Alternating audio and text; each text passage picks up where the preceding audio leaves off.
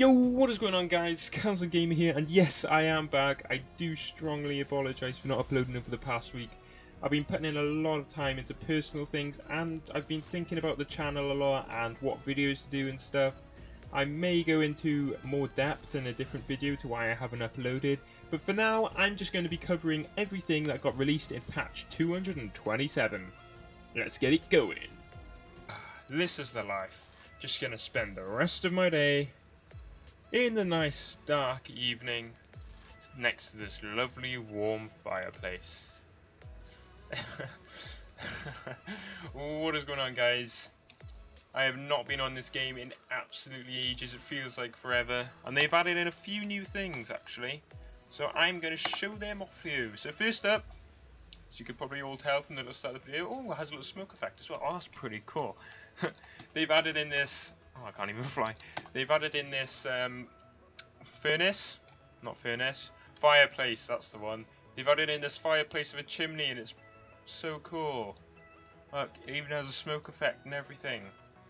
So you can have this in your like little houses now and everything. It's going to be pretty cool. It gives off the same amount of light as a campfire, which isn't too bad, but it's like, you know, it's a cool addition to your house really. I actually really like this. Although, if I was playing on a public server, I'd probably never use these because everyone's base on a public server is just a giant metal box of turrets. They never seem to build houses on there because they just get wrecked instantly. So yeah, this is pretty cool. I really do like this. This accepts, I think it accepts all fuel. It must contain a fuel such as wood or thatch to light the fire. Okay, so I don't think it accepts spark powder, but it says wood or thatch, which is pretty good actually. Considering, well, it does make sense. I really do like this, the model for it. It's really nice. Would have been cool if I had like a little caged bit in front of it. Might have been a little bit better, but yeah, I like it. It's pretty good. It's a nice addition to the game. Obviously, they're going to add a lot more furniture into the game, and what the hell? Why is that music playing? What's going on? What is going on? My Oviraptor killed a Dilo. Ah, it's okay. My Delos are attacking my Oviraptor. Also, they've also added in this little cage. This thing is cool. There's only wooden ones at the moment. What the hell? Well, that doesn't seem right. That does not make sense at all. I have no idea how the hell that would work in reality. It's just not logical. That's just dumb as hell. So yeah, you get these little cages you to imprison people in. That's pretty cool. You know, you can have. Where do I go? Oh yeah, there we go. So you have like, you know, you have a little person cage, so you can imprison people when you capture them, knock them out with some narcotic arrows, capture them here. This is pretty cool. How many doors does it have?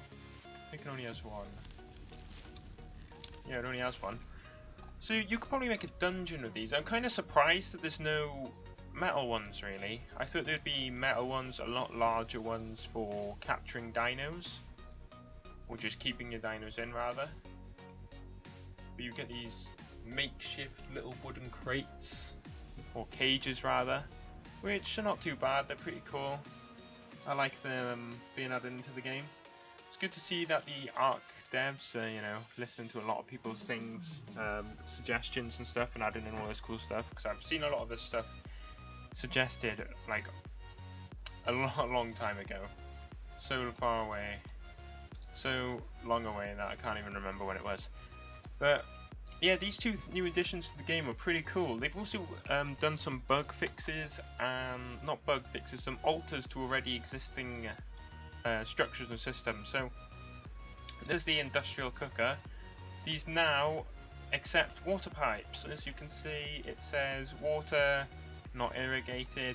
Also runs off of rainwater, so a lot of people did want this in the game. When it originally came out, it still required water skins, and then loads of people had a rage about it, saying that they wanted one that could be piped up, because filling it with water over and over again was a right pain in the arse. I must agree with what they were saying, because like if you had to make 30 kibble or so, you had to run back and forth, filling up water skins over and over again, and it was so annoying. It was just a right pain. But now we get to have water in this continuously and have loads more inventory slots, so that's good. I love the new cooking system. it really does put a change into the game. And this fireplace, I just can't get over how cool it is. It's awesome. I love the chimney part about it as well. I thought it was just going to be, like when it was said in the patch notes, the fireplace, I thought it was literally just going to be the little box bit here, but this chimney thing here with the smoke coming out the top just makes it so much better. It's so cool. I really, really, really do love it. Oh, it's great. I'm just going to go over to the furnace. I think I have a furnace up here. I'm not sure. I'm hoping I do. Or don't I? No, I don't have one. Oh, well, that's a shame. Well, I'm just going to drop back down here then. I thought I had a furnace up there to talk about something else, but I'm just show you the prices for these new things. So, to create a wooden cage, a portable cage in which to imprison victims. How is this portable, may I ask? You're like, pick up wooden cage locked. What, do you pick up the people pick up the people inside of it as well? I have no idea how you're gonna like. Yeah, it's portable cage, but I don't think it's portable once it's placed and put people in it. That would make sense. Can't exactly knock it out of the way or pick it up with a bird, I don't think. But it looks pretty cool. I like the design. And yeah, the prices of it. It's quite cheap actually. Only 110 wood, 30 thatch, and 25 fibre. So that is really cheap for some cage, which probably won't even be used at all, because I don't know many people who keep slaves. Normally their slaves end up killing themselves once they're trapped. They just punch themselves to death against the walls. That's what normally ends up happening, like every time. 90% of the time they always manage to escape. But yeah, that's pretty cheap. That's why I crafted up 4 of them straight at the start, and the fireplace. So 450 stone, which is quite easy to get. That's if you have a Dodea crust. With an axe, it's a little bit of a grind. You know, that's about 5 minutes of chopping stones. So it's not too bad. 120 wood, 80 thatch, which is easy enough to get. Just cut a couple of trees down, and some flint, which is 1 or 2 rocks would be able to get you about 20 flint. If it's the little rocks, that is, they give the most. Yeah, that's pretty good, man. I really do like this update. And there is another patch coming out, patch 228, which will be coming out near Christmas. On the 21st it's scheduled for.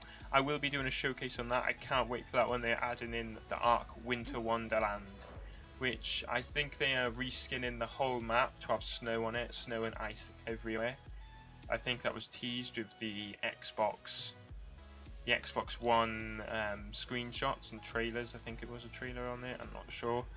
But yeah, that's going to be pretty good. Also, they have changed a few things. So, the Industrial Forge can now quickly convert wood into charcoal. So, as you know, campfires make charcoal once you burn wood. The Industrial Forge does it a lot quicker. So, you have to rely on... Like, normally when I craft loads of gunpowder, I set up about 20 campfires and fill them all with charcoal, put them on overnight, then come back on the next day, and there's charcoal galore everywhere. Hopefully with this new furnace system, which allows you to get loads more charcoal, it would do it a lot quicker, like, I don't know, 1 per second or something like that. I haven't got any furnace around here to shirks, but for those of you who do have a furnace, I guess you could check it out. It's going to be pretty cool. I'm so glad that they're adding in all these better features to make the game so much better, make it a lot easier, because this game, it really is a hardcore type of survival game. Although it may not seem hardcore, but it uses so much of your time. You have to put so much time into this game in order to get anywhere, especially on multiplayer servers. They require such a huge amount of time, and then all it takes is 10 minutes for all the hours effort to be gone. Like, for example, I put in 700 hours into one server once, and I lost it all in about half an hour due to some guy raiding me and destroying my base, which I've got over it now, but that's mainly the reason why I've quit playing multiplayer altogether. So for those of you who don't know and aren't following my Facebook page, because I do post a lot of my updates and stuff on there, I am actually going to be starting a Fallout 4 series. Hooray! Finally, something else on the channel. Woo! Yeah, so one of the main reasons why I'm going to start playing Fallout 4 is because a lot of my friends who actually played in my Ark videos, multiplayer videos I did, where I showed off some updates with them and all and stuff. They've actually quit the game temporarily, not permanently, which is good. They're just taking a break because it's like these multiplayer servers really do kill your motivation for the game. We've started so many times and just got our base destroyed. We put in so many hours into the game. Like, I've almost had a total of 800 hours on Ark altogether, and they just keeps getting destroyed over and over again because of online servers. So I've kind of given up in the online server type thing. I want to create a private server. I do have some plans for the future after Christmas to do with Ark videos and stuff.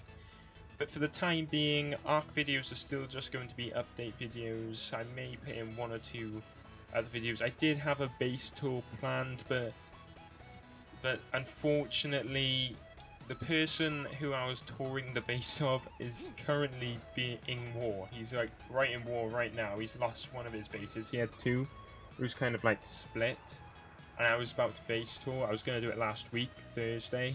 But he was currently in war, and he's still in war now, and he's lost a lot of stuff. So I don't really think it's worth it. It depends if he rebuilds or not, whether it's worth doing the base tour or not. We'll see about that. But guys, that's pretty much it for this video. I just want to thank you all for watching. I really don't have much else to talk about. There are a few more bug fixes on the patch notes, although it'll take me a while to read through all of them, and a lot of them are meaningless. A lot of you players out there don't really care about the little tiny tweaks to turrets, better targeting, and, you know, fixing foliage and stuff like that. It is kind of all the boring stuff. So guys, I just want to thank you all for watching. If you're new to the channel and you enjoyed this video and you wish to see more videos like this, then don't forget to subscribe. Guys, if you liked this video and it helped you in any way, shape or form, don't forget to leave a like. It really does show your support, and I really do appreciate it. It just keeps me going every time. These likes, they do mean a lot to me, and I really do appreciate all the support. So guys, if you could just leave one of those.